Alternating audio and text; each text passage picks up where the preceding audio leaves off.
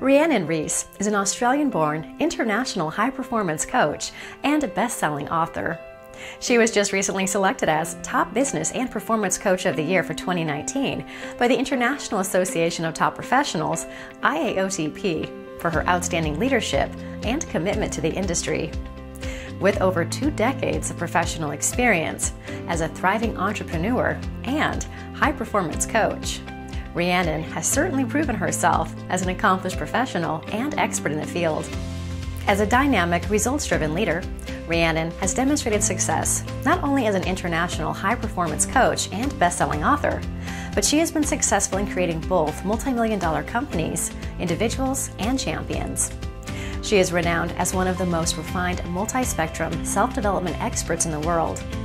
Rhiannon's impressive repertoire of accomplishments and clients have included the Spice Girls, Grey's Anatomy, X-Files, Private Practice cast members, NRL Roosters, as well as the 2014 ABC's The Conscious Farmer. As author of the best-selling book, How to Climb Mount Everest in Sandals, The Courage to Live an Ordinary Life, followed by 2015's Life is a Choice and the Choice is Yours, Rhiannon's international reputation is one of servicing the survival needs of the most vulnerable as vigorously as sophisticating the success of the elite. Rhiannon transforms her clients' businesses and their lives. She increases their business worth on average between 200% to 500% gross revenue annually.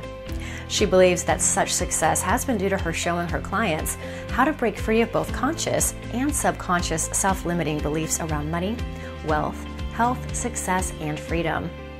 While she is in the business of growing champions, her training base starts with her own team, extends out to clients, customers, and other corporations and entities interested in combining business success with conscious self-development and ethical action. Throughout her illustrious career, Rhiannon has received many awards, accolades, and has been recognized worldwide for her outstanding leadership and commitment to the profession. For 2019, she's being considered for a feature in TIP, Top Industry Professional Magazine, TIP Radio, and for the Empowered Woman of the Year Award by IAOTP.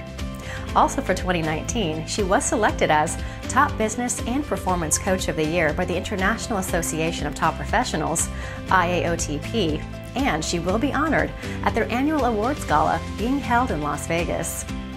She just recently was named a winner of a Silver Stevie Award in the Innovation in Product Development category in the 6th Annual Asia Pacific Stevie Awards. Rhiannon will be presented the Stevie Award at a gala banquet at the Intercontinental Hotel in Singapore on Friday, May 31st. For the past 6 years, Rhiannon has been voted one of the top 30 global coaching gurus in the world and is currently ranked number 10, behind the likes of Tony Robbins and Jack Canfield.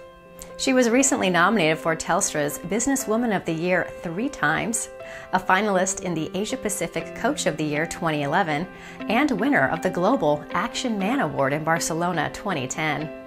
Also in 2010, Rhiannon was a nominee for Entrepreneur of the Year and runner-up in NSW Franchise Woman of the Year.